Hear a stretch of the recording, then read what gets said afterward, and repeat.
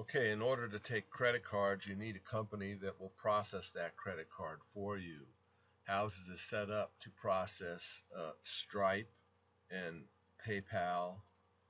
Those are the two that I'm interested right now in. Stripe seems to be pretty straightforward, pretty easy to set up. PayPal is a little bit more of a problem, especially like me. I've had my PayPal account for a long time, and I don't want to mess with it too much, so I want to play with this Stripe. So I set up an account, and I followed their instructions to set up the account, and that's about as far as I'm going to go here with setting up the account. Once you have the account set up, well, that'll throw us over here. So once you have your account set up, you'll be at the home screen right here. Now the first thing you need to do is you need to set up some products. So you go over here to billing, and then you go over here to products. So you're going to set up a product in your billing, not a subscription. You need to set up a product. Okay. Now, as you can see, I've set up some products here. Now, the way you can set up products, let me show you, is on the standard plan, I already did this. I set up the product for the standard plan, and it gave me a product ID. That's the product ID. Then from the product, I set up a monthly fee. I set up for a quarterly, so they could pay $49.95 per quarter, and every half a year, and every year. Then as I was doing this, I started thinking, if somebody pays me $199 for a year and they sell their house in the first month, they're going to want a refund. And I don't want to mess with this refund stuff right now. Maybe later I can do that, but right now I'm not going to do this. I'm not going to go through these. I'm only going to use the one. So in this situation, let's say, here's my one month, $19.95, and here is the ID.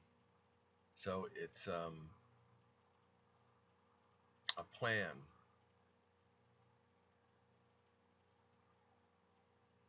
And we're going to just copy that, Control C or right click and copy.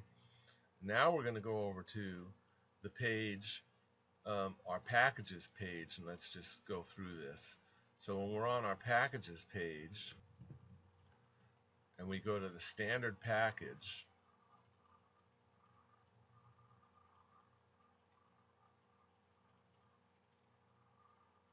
and now I have to think, was that the standard package? The standard package, okay, standard monthly package. And now right here where it says to put the Stripe package ID, we're going to Control V or right click and paste.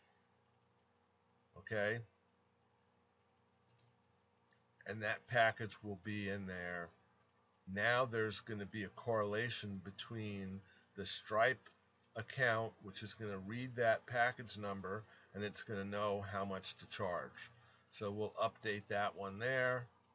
While that's updating, I'm going to shoot over here, go back to my products, get my plus plan, and then in my plus plan, I'm going to take the plan ID and I'm going to copy it. I'm going to right click on the mouse and do a copy. I'm going to go back over here. This has been updated, but we've got to go back to the packages. I could hit the back button because that's where we were.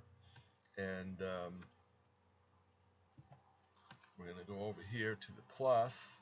We're going to edit the plus. And we're going to go in here and let's see, do we have it? Yeah, I think we do, but I'm just going to do it again just to double check. Yes, D1X, blah, blah, blah. Okay. Now, with that said, we're going to save this one. Now, as we're talking about this and we're talking about these packages, and we could have a link that goes to explain more about what each package is about. And we will be doing this later, but I just want you to know that's here. You can make a page and talk about what the Plus package includes so that somebody would buy the Plus package or understand everything about it. And in that, maybe later on when I do multi-months, I'm going to make it a point to say that once you pay for this package, there is no getting a refund on the months that you didn't use if your house sold prior to the end of the package. And the whole reason for that is going to be because that's what we do. Our whole business is to try to get your house sold. That's the whole thing we're working on, not refunding money. Because if we go into this refunding, I could just see nightmares right there. With this said, we're going to end this tutorial and show you that you have to get your Stripe package set up over at Stripe. You got to get your Stripe account set up over at Stripe, and then you need to put your Stripe packages in here. That's if you're using Stripe. If you want to use PayPal, well, then you don't have to do any of this. You can just do your PayPal stuff. Right now I'm working with this Stripe, and so these are the lessons I'm making. I might make a lesson with PayPal in the future, but right now we're working with Stripe.